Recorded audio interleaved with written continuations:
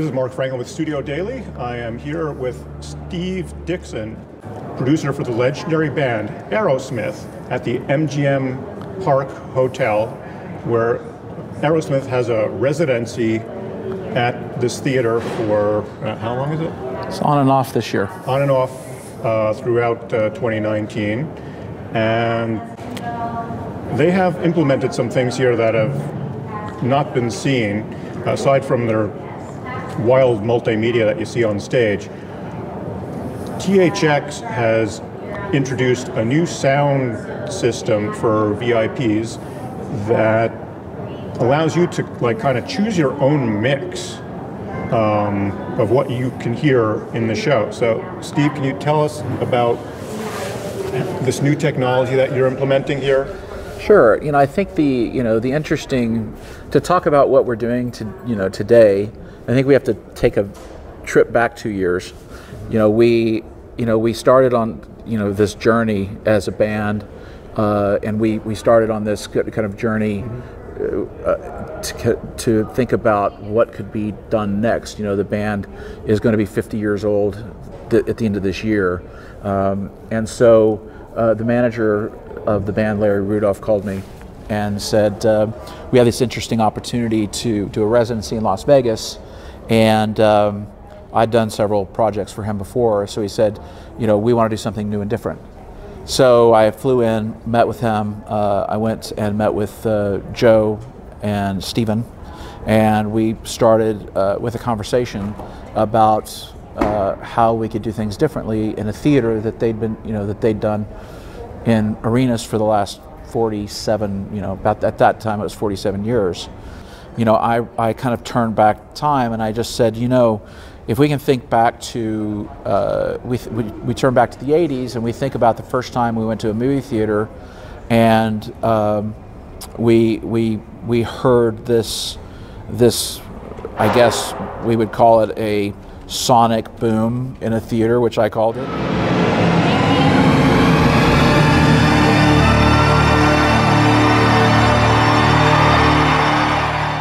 It was an audio signature for a brand, and it was the THX Deep Note. And it was a Star Wars, and then I heard it at Top Gun, and it was the first time where you realized that something was different about sound. And so so what I said to them is, I said, we have the opportunity in a theater environment to allow people to hear you like they've never heard you before. And the light went on, and I said, this time when you do this, they need to experience you like they haven't before. So they need to hear you like never before. They need to see you like never before. And we need to create an environment that has never been done before, has never been seen before. And we started down a path of researching technology, looking for partners, and decided to create fan experiences like nobody's done anywhere. And so I spent a year of research, and in doing that, first thing I did was start tracking down the principles of THX. We partnered with Giles Martin, who is in my mind of engineers and live show mixers, probably the Midas of ears, the golden ears in the world today. Paul Hicks, who's done a lot of mixing with them. We found Mix Halo, who had a brilliant new technology that people hadn't used yet. We went from a visual perspective to the folks that are creating the most cutting edge visual technology and the visual effects in the world, and they're called Pixamondo. And we started just rolling up this amazing, talented pool of technical partners to create this, spectacle. And so we, and then probably 8 months, a year into it, we decided to, okay, now we have all this technology. How do we put the heart and soul into a show? And that was a lady named Amy Tinkham, who is the show director. And Amy is this amazing light she pulled this show together that is this 50-year look. This band has got just this raw power. You know, they go into these arenas, you know, they plug in their amps, and it's just an amazing energy.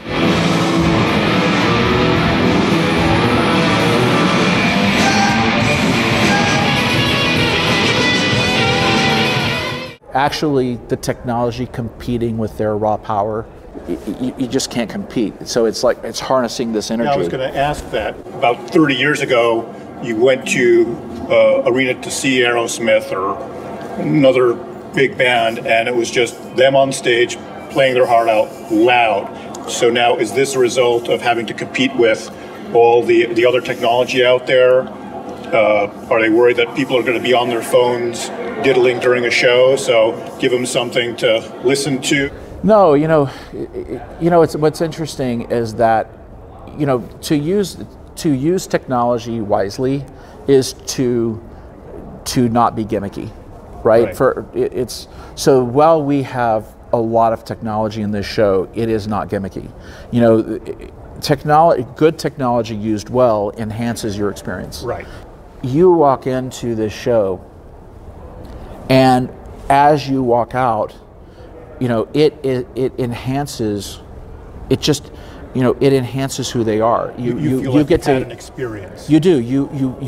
You actually, when Sweet Emotion is in the set list right now, and it's an ever-changing set list, but when Sweet Emotion plays, when they do Sweet Emotion, you know, it comes from everywhere. If you are in the audience, you know, you got to remember, you go to an average arena, and our L Acoustics is our partner for the front of house sound with THX, and they have a new system called Elisa, and it's new technology, and it's a way of it's a 98-point sound. I don't get that wrong, but it's a surround sound technology that's unmatched. And so, by way of example, you go into an average arena and you have a left-right hang, maybe sometimes you have a center hang, but you have a left-right hang, and in most arenas there may be 40 to 50 speakers for 15,000 people. We have about 50, this is configured for about 5,100 people a night, and there are 230 speakers. Wow. Now, the 230 speakers aren't there just to be loud. The 230 speakers are there for object-oriented placement. They're there for proximity. They're there for definition, clarity. Well, the guys are up there, you know, playing and performing. The experience kind of is just consuming. You're there and you're a part of it.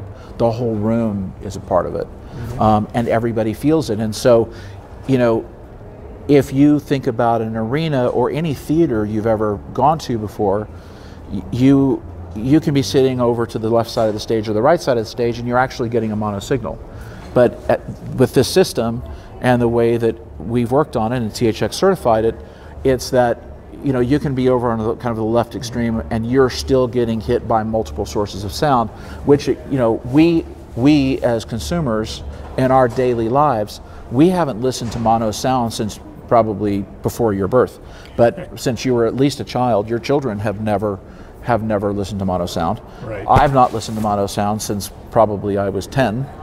We don't listen to mono sound, yet we... You know, the first mix of Star Wars was mono.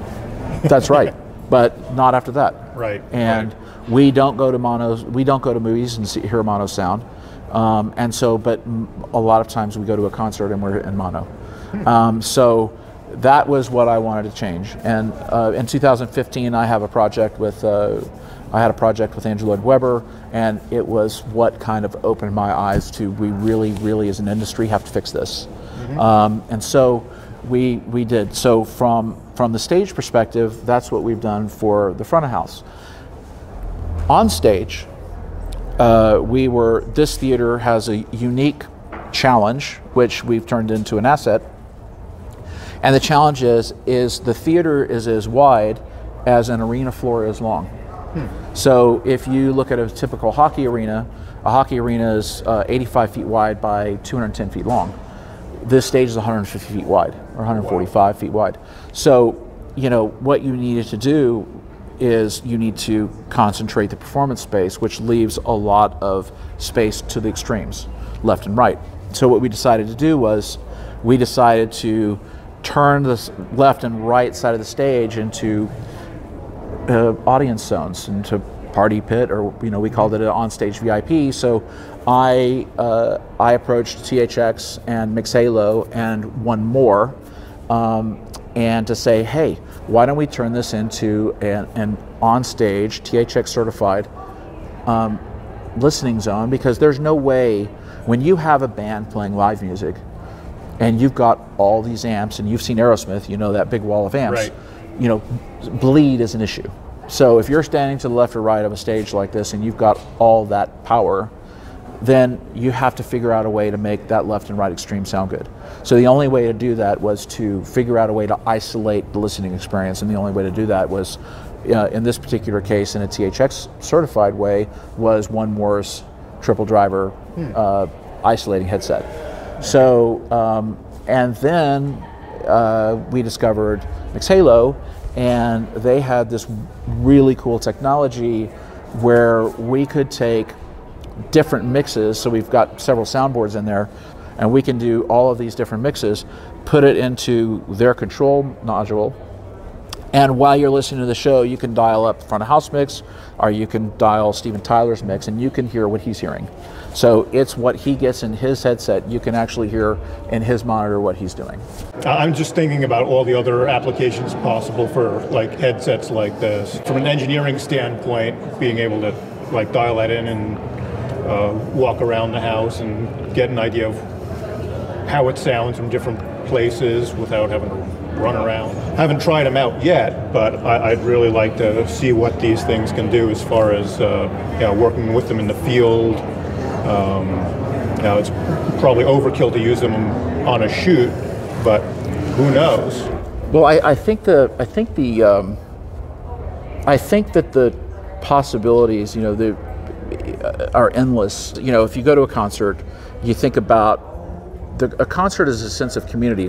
We like to gather as a group of people and sit in an auditorium and experience music together, and in spite of the sound generally not being very good. Do you think the idea of using headsets while you're going into the theater is going to seem a little strange to some people? Because you're I thought about it.